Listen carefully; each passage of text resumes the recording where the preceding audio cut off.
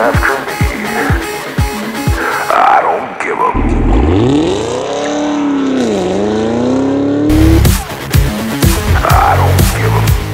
Okay, we're back from Crown Rally, and the videos are coming. They're on their way. Unfortunately, we lost a lot of footage. There's anybody to blame, and just myself. You know, my co-pilot did not sign up to do this rally to be a cameraman. He did not sign up to be hitting buttons on cameras and shooting stuff out the window with the nice Sony camera that I have. And I was not aware what was going on because obviously I was driving. So stuff happened. You know, we unfortunately lost 75% of the footage that I was hoping to have due to me not catching on to what was happening and him not understanding how to use quick capture mode on a GoPro. You know, and again, it's not his fault. I didn't really catch what was going on, so I couldn't properly educate him on what to do. So if you have a GoPro and you leave it off, right? You don't turn it on, it's not permanently running. There's quick capture, so you can just hit that power button once, real fast. Just click it, and it turns into video. So I'm shooting video right now.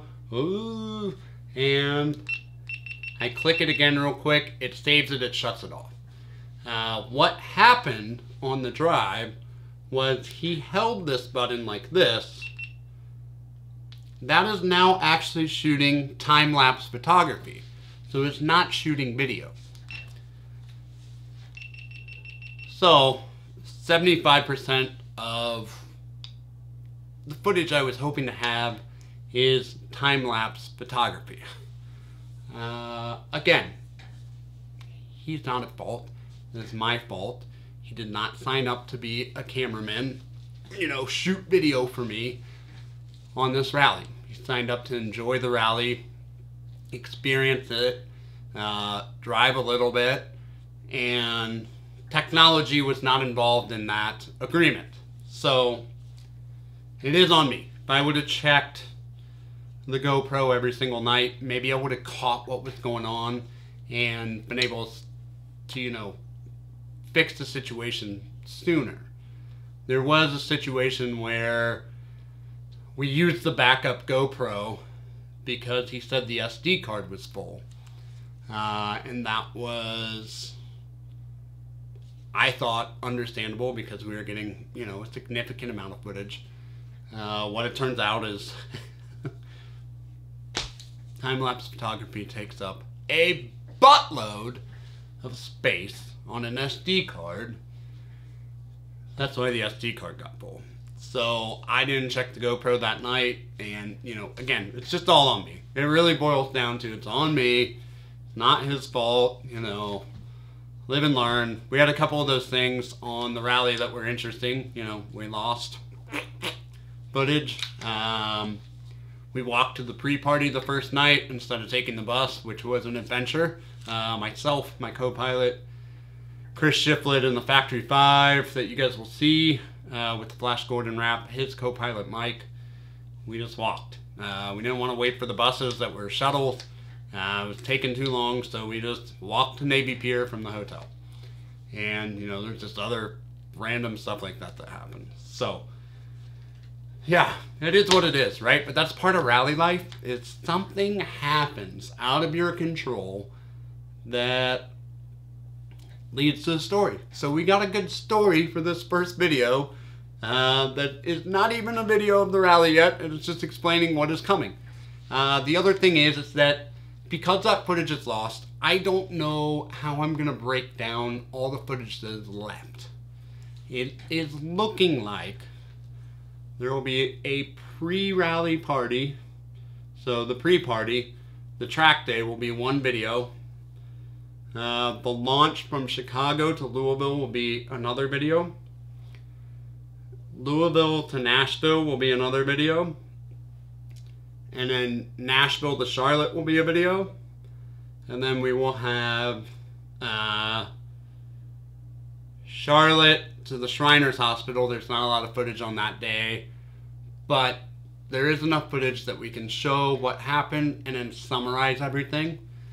So it looks like 5-ish videos, possibly, maybe 4. We might have to condense some stuff down, but the videos are coming. It's just going to take me some time. You know, I want to make sure that we have really, really good, I just want the quality to be good. I want it to be well done. I don't want it to be rushed. So that means trimming B-roll, doing a lot of stuff. You know, there's stuff that I'm catching right now with my camera, the Sony, that was funky at the pre-party. I was doing like panning shots, and it looks like wavy. It almost looks like it's, you know, I don't know. It looks like I put an effect on it to make it kind of funky, and I didn't. So I'm not real sure what's going on. The other footage I have looked at from other days appears to be fine. Until they get it into Premiere and start editing, obviously I won't know, but when I'm playing it as a preview, it appears to be fine. So that's what's going on. You know, unfortunately, technological errors were made. So yeah, but again, if you are doing an event, you have a GoPro, it is off. Simple push and release, and you're good. But yeah, we will, hopefully I will have the first video done. Today is Thursday. I'm hoping to have it out next Thursday. Thursday has been my drop day for videos, so you know, we'll try to get it out. I'm going to upload this. It is Thursday at 6:30. This will be uploaded live as soon as it's done. But the first video will probably be out next Thursday. It might be sooner. I don't know. Maybe we'll surprise you. Maybe we'll, you know, throw a little haymaker on you guys. Not a haymaker. I guess it would be a sucker punch because it's out of nowhere. But, you know, we'll see what we do. I mean, it's just really...